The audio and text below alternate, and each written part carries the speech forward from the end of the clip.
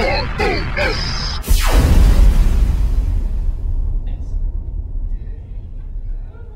it on?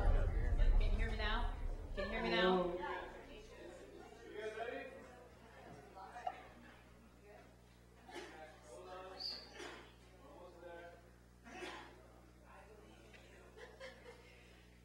Thank you.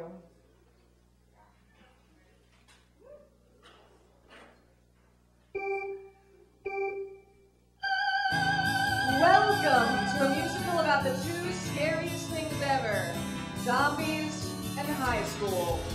This is Melanie. She's a nerd. It's her senior year. She's ready to ditch her braces and her place in the high school pecking order. She wants to join Cheer Squad, wants the cute boy, and she's tired of her brains holding her back. Here she is, along with her idyllic town. Happy faces, smiling faces, peace and tranquility.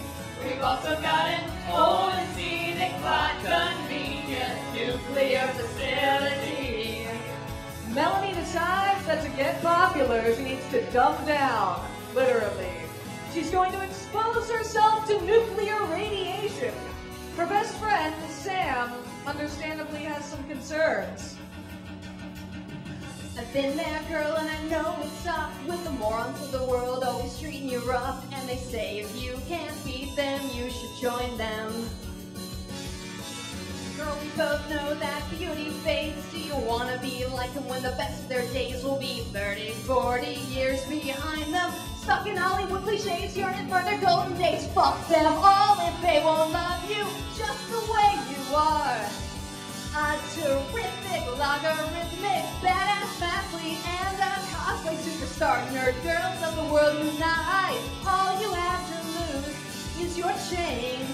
If you'd only use your brain. I wonder what it's like to be given a chance to be held, to be kissed, even asked to a dance, to stand there in the spotlight as they cheer. Cut all the books and throw away the dice. Name a girl who's loved for being nerdy and nice. I'll leave those awkward days behind me to far remove the girl I used to be with the adult and not combine. What's the point of brains that make them make you lose your mind? Sam, don't be so blind. We're on the bottom rung. It's time to leave that life behind. Nerd girls of the world unite. All you have to lose is your chains. If you'd only lose your brains. Spoiler alert! Melanie ignores her. The radiation turns her into a zombie. When she bites people, she turns them into zombies and can control them with her mind. Should she bite baseball champion Luke? But wait, Luke was crushing on her all along and envying her smarts. Ooh, it'd be nice, so nice, just to counterattack. Oh, come on, you're not that dumb. You let me cheat off the test in that. I remember when. Ooh, it'd be cool, real cool to know how to divide. To have them look at you and know there's more inside. How sweet! Except Melanie is slowly starting to decompose, and her hunger for flesh grows stronger. She bites a cheerleader and mind controls her into letting Melanie on Cheer Squad. But during a pep rally, Melanie loses control and eats the mascot! In the shadows watching is creepy Doug. Melanie wants Luke. Doug wants Luke's girlfriend, the head cheerleader. Doug thinks he and Melanie should team up. With his cunning and her powers, what can't they do? They act like they own the place and make a lot of hell. But just a little nibble and they're under your spell. So take my hand and make a stand, cause babe, you're indeed the creepers gonna creep. Imagine life will be to treat you like you deserve.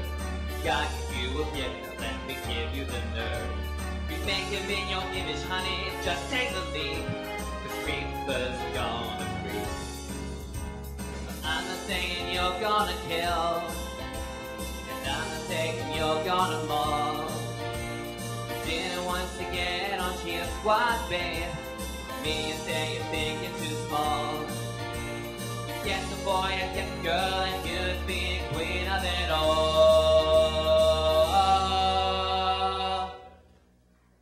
Haters gonna hate, and cheaters gonna cheat, and creepers gonna creep.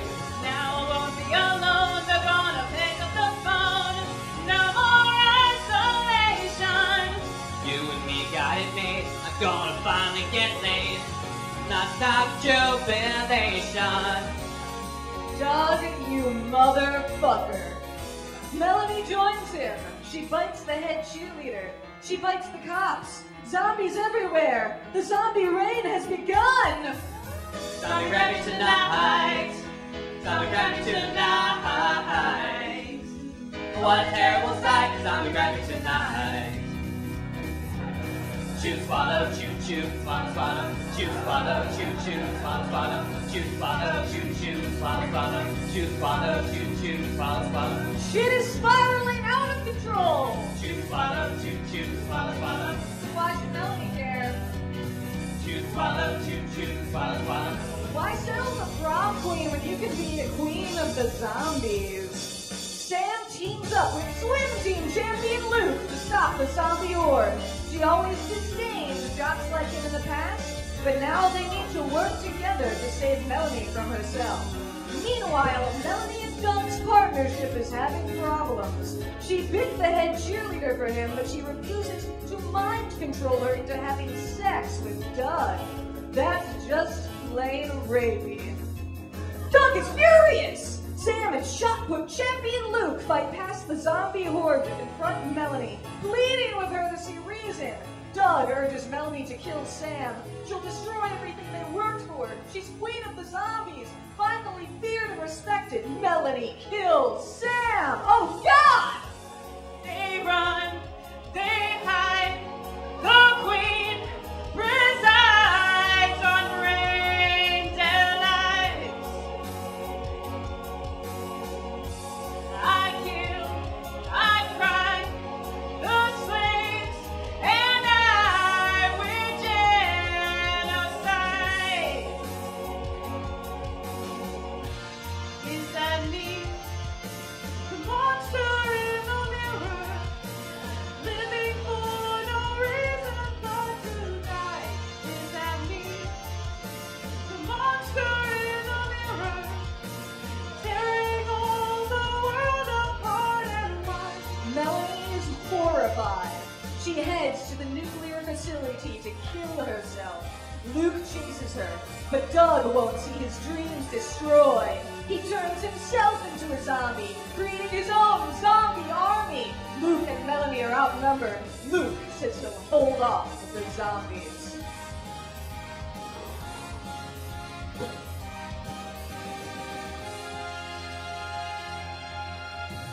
Every crossroad It's I will only take the mine. easy way around. I gave them I laid life. my paws I across made the them strong walk. game. Who I I made am them was, die. what Them I try did, to do what one what stand, you would and try. all that's I what you kill would my find friends. that's make I it won't through kill and you. then we all feel. It's clear, But there's one thing left I was born to do. I will be your victim. I will not survive. I will find an answer to this life.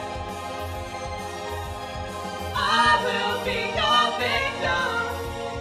I'm the one to die. This will be the end for you and I.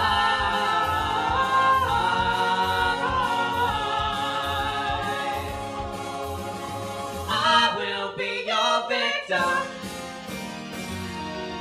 Melanie knocks out water champion Luke. She and Doug have a glorious zombie battle. Melanie kills Doug. She then sacrifices herself. Her death and Doug's cause all the zombies to drop dead. If only she'd used her brain.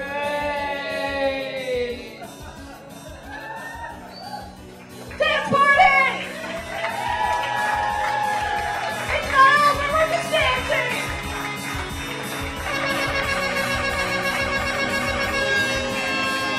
Fuck them all if they won't love you just the way you are.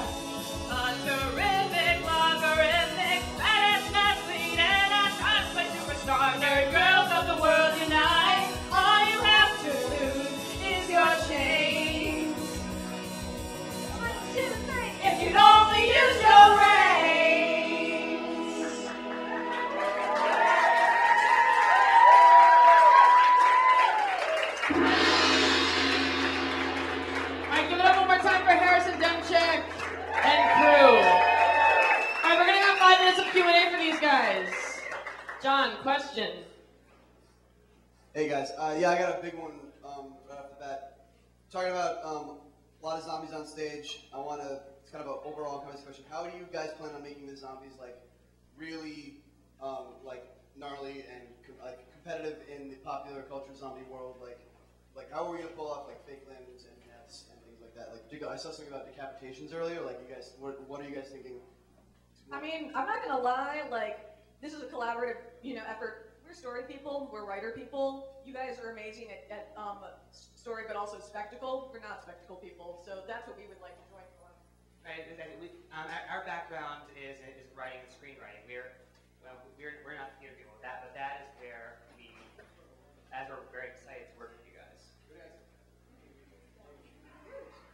You guys were excellent, and your presentation was well timed. You ended with time to spare after your time limit was over. And that's Thank very you. commendable.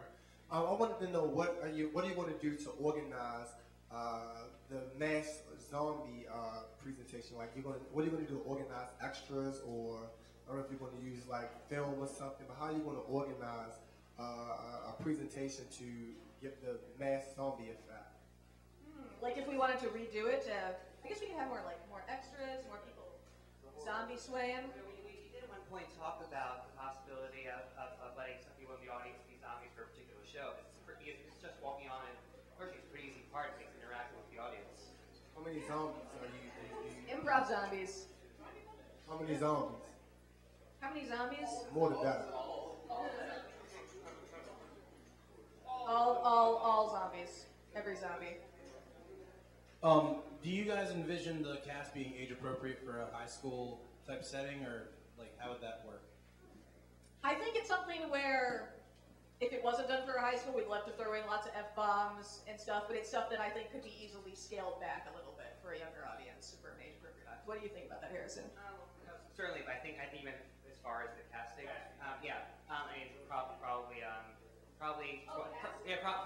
probably 20s, like every high school movie ever made. 50-year-olds, if possible. Anybody else? Another question? I have a question. Can you guys just really quickly tell me why you think this is a bros show?